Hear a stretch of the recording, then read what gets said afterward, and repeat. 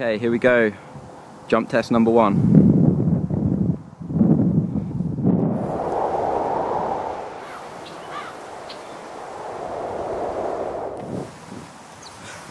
Woo! What's up guys, today we're doing this superhuman jump effect.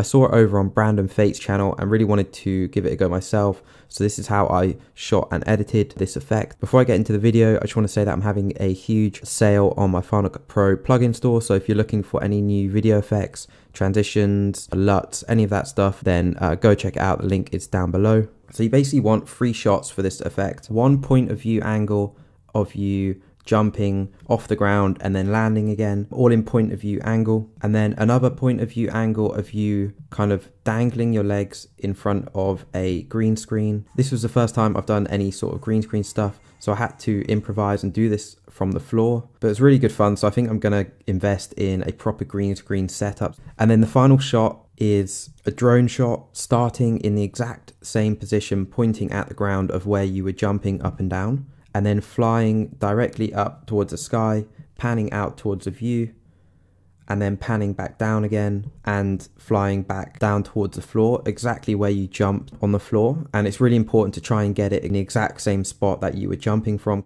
So the first step is to bring in the point of view clip of you jumping off the ground. I decided to film this in 2 parts, one of me jumping off the ground and then another of me landing. You can probably do it in one go, but I just wanted a couple of takes to make sure that I had the shot. So the first one, I'm going to cut as I leave the ground. I'm just going to cut that and then import it into the timeline. And then the next shot I'm going to bring in is the drone shot, and obviously you don't want yourself in the shot, and it's going to be much easier for this effect if you fly the drone straight up and down in just one take. So now I'm going to speed up my drone shot. So to do that, what I'm going to do is select it and add a speed ramp. As it gets to the top of the shot, I'm going to select my video clip, hold shift, press B, and then go to where it starts going back down again. Hold shift, press B. I'm going to click the drop down menu, go to fast times 20, and then also at the end, fast times 20. So now we should have the shot going up really fast and then the shot coming down really fast as well. You will need to add more speed ramps just to tweak this to fit it to your video clip, and it will take a lot of tweaking to get to look really smooth. And then you also want to make sure that your drone shot is stabilized. Okay, so now I'm going to bring in the green screen shot and put it over my drone shot. So now I need to add a couple of effects so that we can get rid of the green screen and also the rest of the surrounding image, so that we can separate just the subject for the video clip. So I'm going to select my video clip, go over here to the effects tab and go to keying, and then I'm going to add the keyer effect onto this. So I'm just going to turn down the spill level because I don't want to change any of the color correction just yet. Put the shrink and expand down to -1 or just -0.5 just to clean it up, clean up the edges a little bit, make them a bit sharper. The next effect I need to add is the draw mask. So effects, masks and draw mask. I'm just going to add that to my video clip.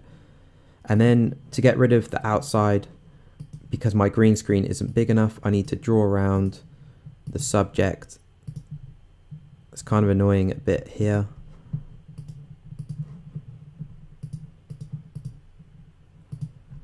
Just like that, so we can get rid of the rest. Okay, so now we have the nice green screen image completely separated from the background. What you want to do is go to the beginning of the green screen clip and the end of the POV clip and just match them up. So I'm going to select the green screen clip, select the transform tool, and then move it down into position so that it matches the position of the subject before. So this is what we have so far. We have the jump.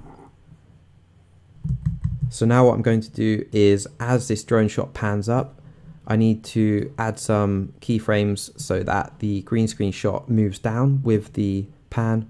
I'm going to go to the point where the drone shot starts panning up, select the green screen clip, select the transform tool, and then hit this keyframe button up here.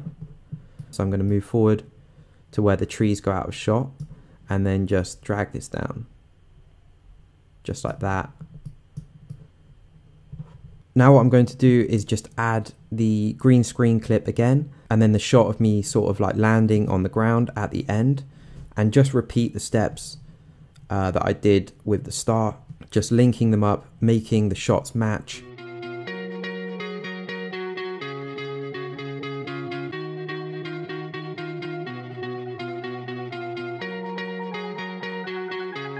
Okay, so I just repeated the steps that I did at the start for the landing section of this shot. Okay, so the next step is to add some shake effects. So to do that, what I'm going to do is go up here to my titles tab and go to adjustment layer, because I want to add the shake effect to the whole project. I will leave the link down below to the adjustment layer. It's a free plugin. It doesn't come with Final Cut Pro, but it's really useful if you want to add effects to multiple video clips. So now I'm going to go to the effects tab and go to shake. I'm going to use the earthquake shake effect and add it to my adjustment layer. These shake effects don't come with Final Cut Pro, but I'll leave it down below. Or you can also use handheld would be a good one, which also comes with Final Cut Pro. So I'm just going to add a few keyframes to this earthquake effect.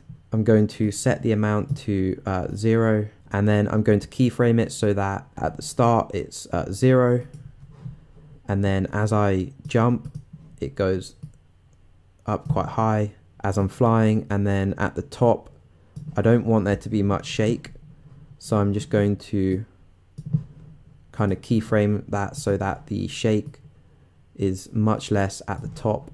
You can also keyframe the other parameters just to really kind of get the effect you're looking for. And then as I land, I'm going to turn down the shake. Okay, so that's the shake effect added. Now I'm going to add motion blur. So I'm going to go to my titles tab, down to motion blur. I'll leave the link to this plugin down below. It's a free plugin. And then I'm going to go to moderate motion blur 2.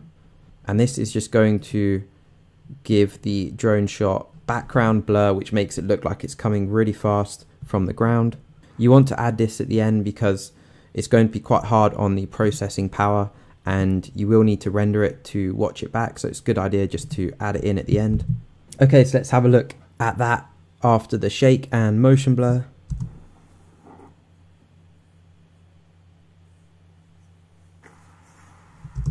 Cool, so not bad for a quick little edit. Okay, so the final thing I'm going to do is just to add another adjustment layer to add my final color correction.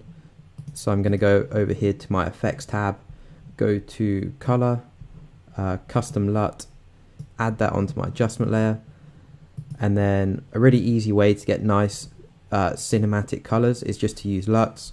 I'll leave the link to my LUT pack down below in the description if you want to have the same colors that I have right here. I'll probably just use Chrome one, looks really nice. And if I turn that on and off, you can see it just gives it a nice sort of orange and teal look. And there's a bunch of other ones in the pack right there. Tint's really cool, gives it that nice teal look in the shadows.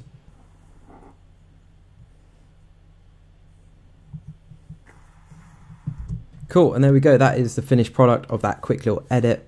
Obviously needs a lot of tweaking, but that is the basics to putting together an effect like this. I hope you guys enjoyed this one, and I'll see you in the next video. Okay, here we go. Jump test number 1.